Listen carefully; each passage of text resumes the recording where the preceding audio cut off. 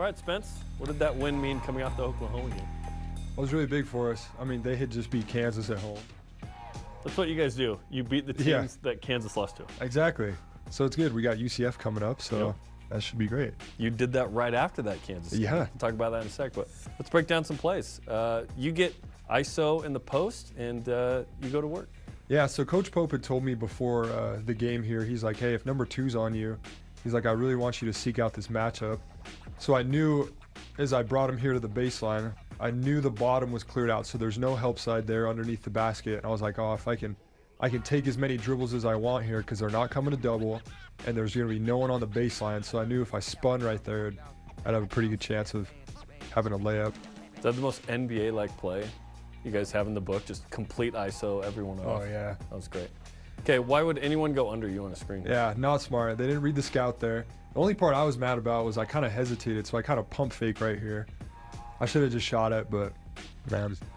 Hey, it went in. It went in. It worked. Let's go.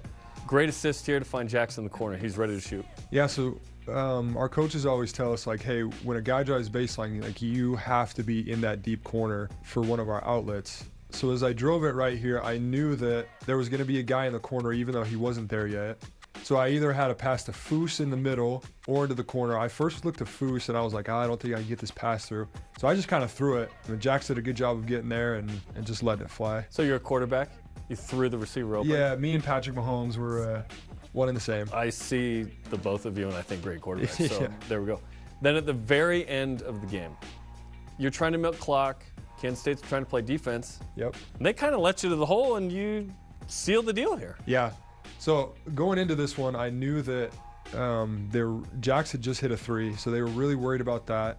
So I knew the lane was going to be open.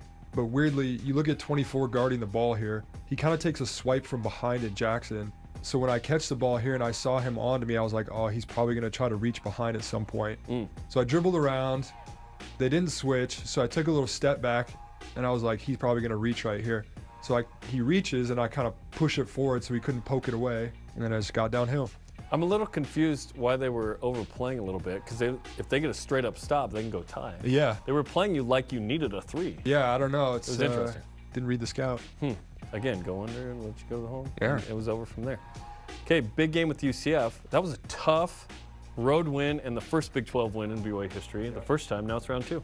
Yeah, thankfully we get them at home. Love playing at home, but they're super physical. Like, they got some big dudes. So we're definitely gonna have to rebound. We're gonna have to guard in transition. They really like to get out, get steals, and make these like home run plays, you know? So it's gonna be another big game.